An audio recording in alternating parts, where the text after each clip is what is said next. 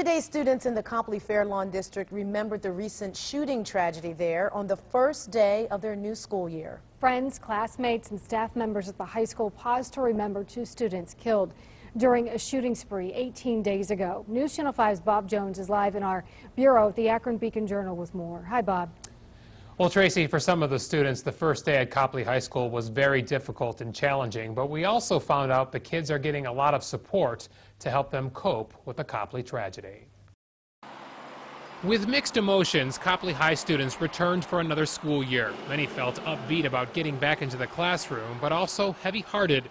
The two of their classmates will not be sitting alongside of them. It's terrible to lose someone in the Copley family, even if you didn't know them, but you feel bad for everyone, just that knowing that someone's missing, or multiple people are missing now. Two 16-year-old girls, Autumn Johnson, known for her love of bike racing, and her friend Amelia Shambaugh, remembered for her smile and dedication to animals, were among the 7 people killed when Michael Hance went on a shooting rampage in Copley Township. Today, the district paused for a moment of silence in all of its school buildings. Just out of respect for the families and out of respect for the victims, I think it's very important that our students just pay a moment of silence and tribute to those that were lost in this tragedy. At school assembly, students were also reminded that counselors and psychologists are on hand to lend an ear or help with the grieving process. If anyone can't be in the classroom, they need someone to talk to, that they are counselors down in the office for them to go talk to.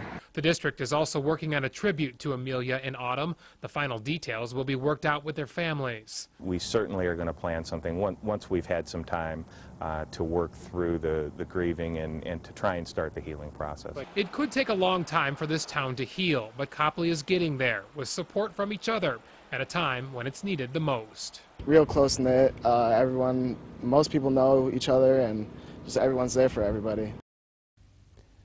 And tonight, Superintendent Brian Poe tells me that they've also posted some information on their website to help people with the grieving process through all of this. That information is not only meant for the students, but for the parents as well.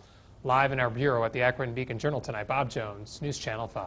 Bob, I think it was so encouraging to see that students are helping other students get through this real challenging time. Right, as that one student, Zach, I talked to said, it's a real close-knit community. A lot of people are sort of rallying around each other to try to help themselves through this very difficult time. All right, thank you very much, Bob.